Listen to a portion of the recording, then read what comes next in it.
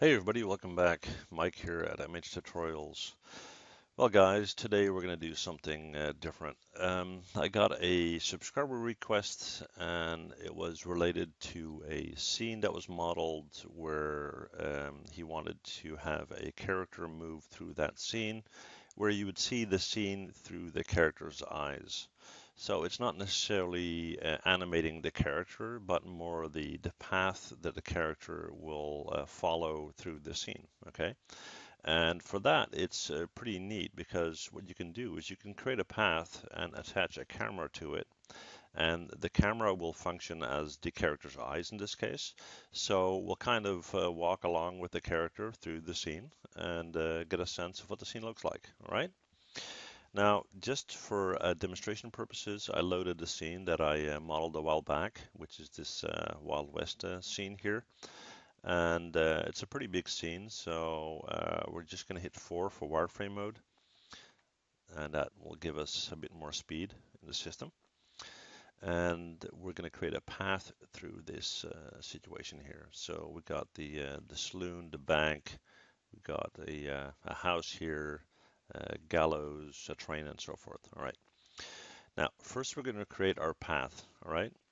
So we're going to go to Create, CV Curve Tool, and you don't want to do this from the perspective view because it's really hard to position the line, so we're going to switch to our top, okay?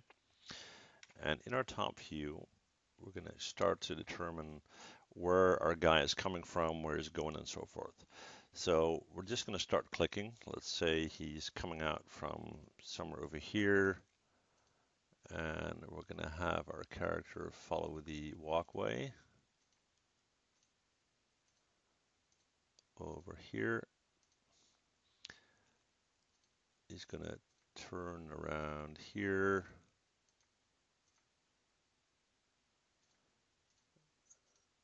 Still good. Going to turn around at the train, go underneath the water thingy here, over to the church, follow that round, next to the horse over here, in between the gallows and the mercantile, and then we're going to move him over here, and he's going to go up the steps, over this little walkway, down the steps again, and go back out of Dodge. Okay, and hit enter. So that's our path. Now, if we check that from a perspective view, our path is at grid level, okay? So the eyes of the character are pretty much on the floor. We don't want that. So we're gonna hit W, and we're gonna pull the whole thing up just a bit, not too much.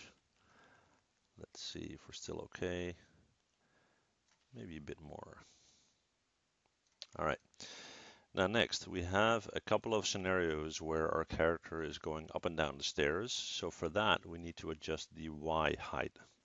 So we're going to right click on our curve. We're going to go to Control Vertex, and we're going to go to the areas where that is the case.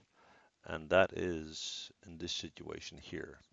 So we're going to select these vertices,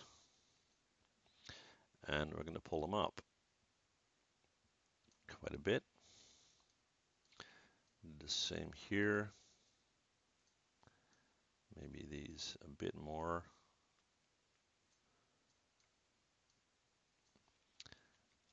At the stairs here.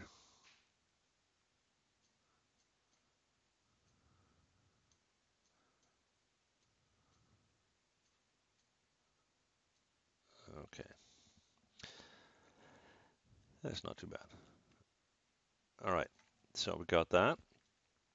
So now that we got our path, next thing we need to do is to create a camera. Okay, so we're going to go up to Create, Cameras, and just simply hit Camera. There we go. Now it's located over there. That's fine. We don't need to manipulate that because we're going to connect the camera to the path that we created. All right.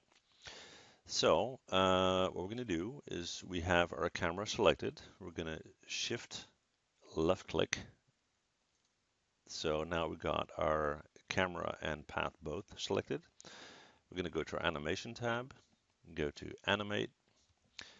Let me see, where do you go? Go to motion path and attach to motion path and hit the option box.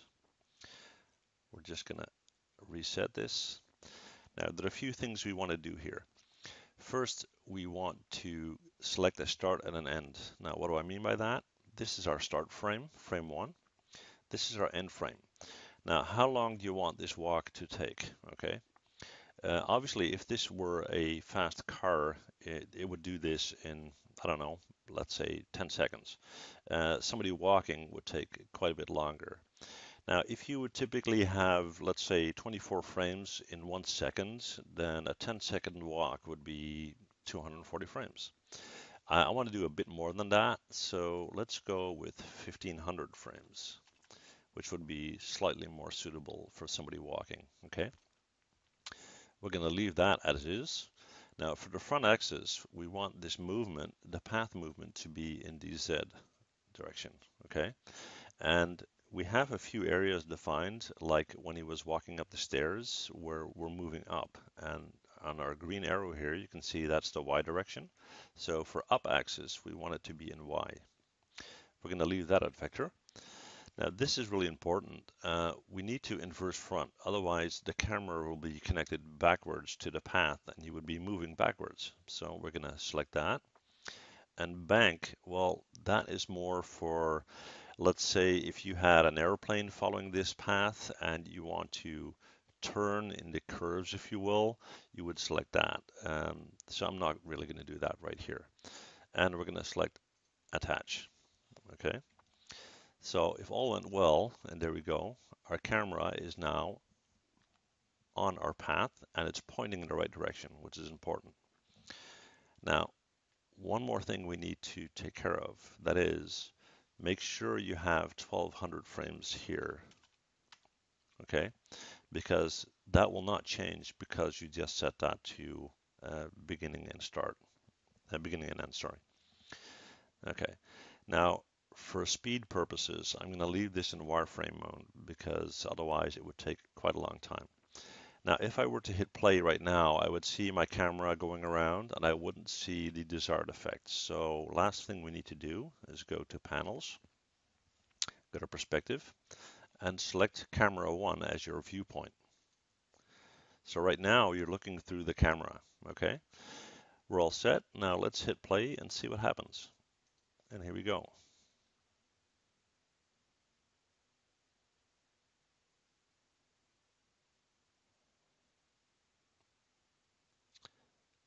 Walking on our walkway. A guy looks a little bit drunk apparently. It's following our path next to the train. Still fairly fast, but you know, I explained how you can tweak that, so that's fine. Going back.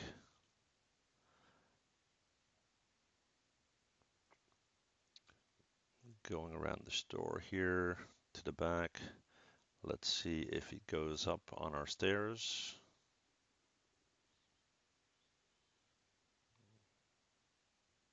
And yes, he does. Very nice. And down the stairs again. And he's walking out of Dodge.